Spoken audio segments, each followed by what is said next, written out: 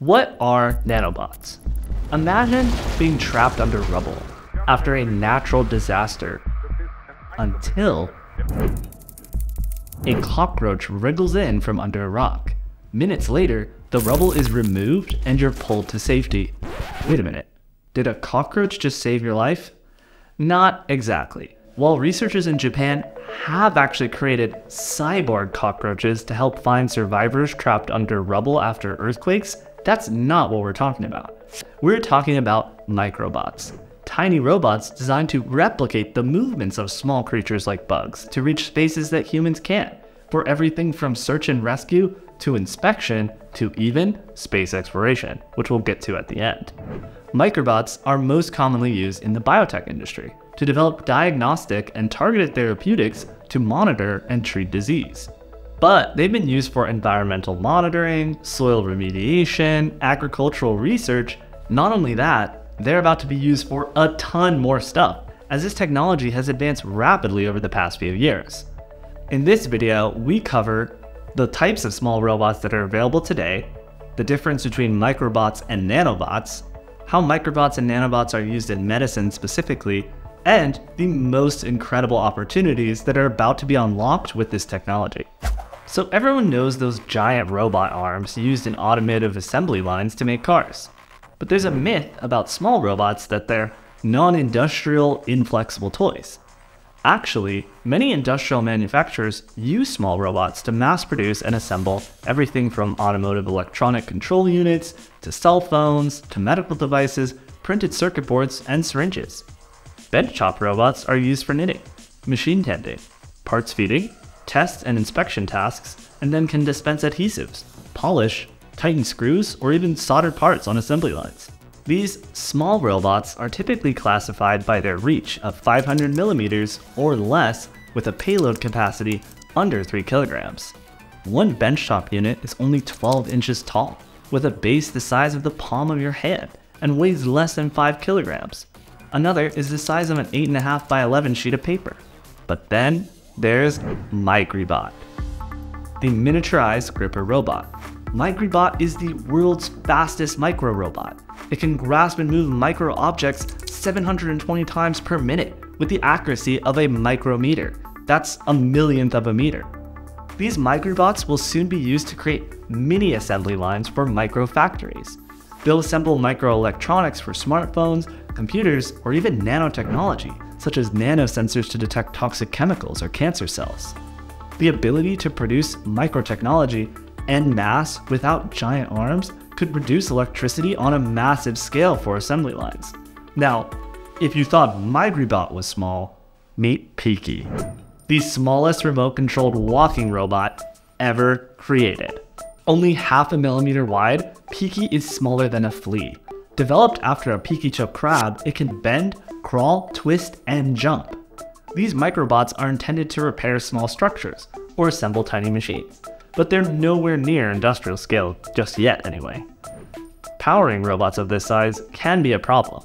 In Peaky's case, no batteries are required, but it uses a shape memory alloy that deforms and reforms as a laser beam hits it to create movement. The same team that created Peaky created millimeter-sized robots inspired by beetles, crickets, and inchworms, as well as a winged microchip. This chip became the world's smallest flying human-made structure at the size of a grain of sand. These tiny, sensor-carrying solar-powered devices replicate dandelions blown by the wind. While 30 times as heavy as a 1 milligram dandelion, it can still travel the length of a football field in a moderate breeze, then share data up to 60 meters away. Their wireless sensors can monitor temperature and humidity changes across farms or forests, or track air contamination like GHG emissions or airborne disease. Let's back up a second. Many microbot creators use what's called biomimicry to style their microbots, which are classified by components with dimensions smaller than a millimeter and larger than a micrometer, after insects, because they're some of the smallest organisms in our world. This jumping bug bot is meant to perform structural evaluations or take water samples where only bugs can reach. This bot mimics the ability of animals to use springtails to right themselves in mid-flight.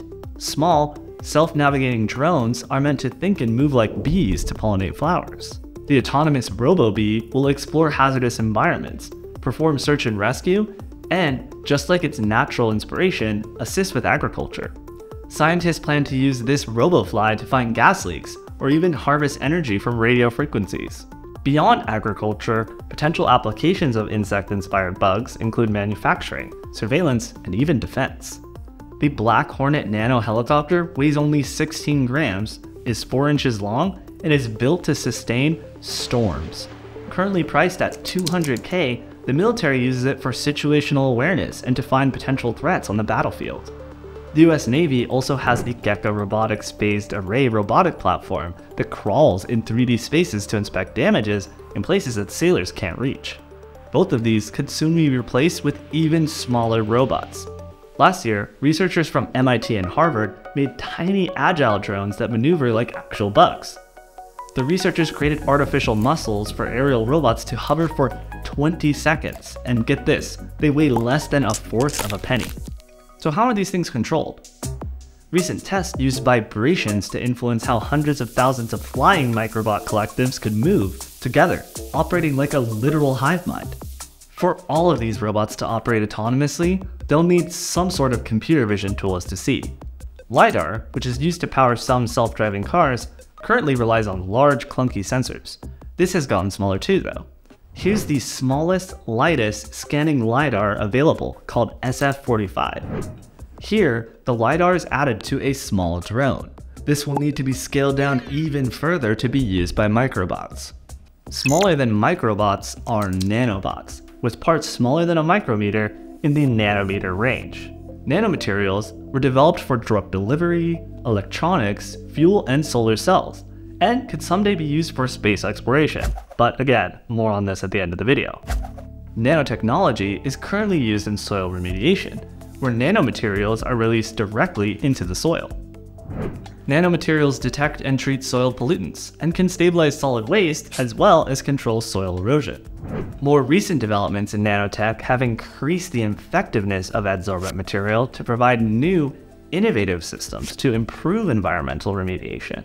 For example, researchers have shown how tiny, self-propelled nanoswimmers could even release the nanomaterials themselves to improve the remediation of the soil, or even be used in water filtration. They've already developed nanosystems and nanomaterials that can remove pollutants like heavy metals or even radioactive waste from water. Researchers have also created a proof of concept to use microbots to break down microplastics from drinking water or wastewater. Now, controls to make this nanotech work autonomously will be the most difficult aspect of development. Researchers recently created the world's smallest walking robot. The width of a human hair, they walk autonomously with a circuit on board and no external controls, which is a huge feat. While microscale now, similar techniques will be needed to print at nanoscale to power nanobots. Now let's talk about small bots in medicine. Micro and nanotechnology is most in demand for healthcare applications, and biomimicry is also applied there too. For example, these microscallops, only a fraction of a millimeter in size, are designed to navigate the human bloodstream, and even the human eye. Scientists have already directed a swarm of microscopic swimming robots to clear out pneumonia microbes from the lungs of mice. An equivalent intravenous antibiotic injection would need to be 3,000 times higher to achieve the same results. This could improve antibiotic penetration to save more lives, as 1 million adults in the US are hospitalized for pneumonia and 50,000 die per year. Worldwide, pneumonia kills 2.5 million people on average. This nanobot, taken as a pill, can inject drugs such as insulin directly into the intestine, where the user doesn't feel the pain of the shot. Microrobotics have also led to the creation of the world's smallest pacemaker. Researchers at Penn Dental have used microbots to treat difficult-to-reach areas of the root canal for biofilms, drug delivery, or retrieval of diagnostic samples. Shape-shifting microbots have also been used to brush and floss teeth. Robots 10 times smaller than a red blood cell may soon be used to fight cancer controlled by ultrasound waves. And magnets have been used to deliver medicine via nanorods directly to the human spinal cord.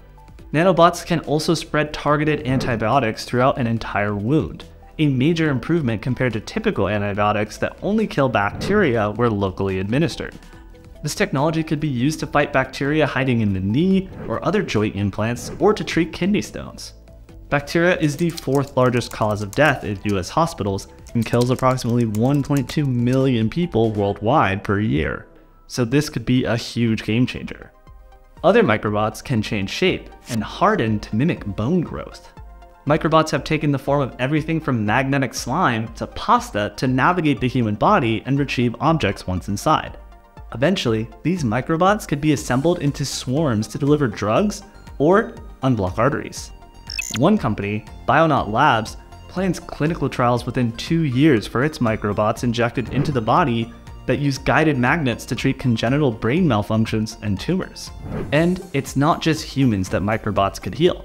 Similar applications could be used to create nanorobots that heal themselves too. Researchers have made nanobots that self-repair when broken apart, and can even repair circuits when they become damaged, such as those used to power electric car batteries. MIT has even created microbots that self-assemble into larger structures. And if one robot isn't enough to build the structure, it could create copies of itself and split the work. Once applied on the nano level, this could work like the nanobots of science fiction, with amazing and potentially dangerous applications. The next microbot medical frontier will be tiny biohybrid robots that are remote controlled to perform high-precision biochemical operations.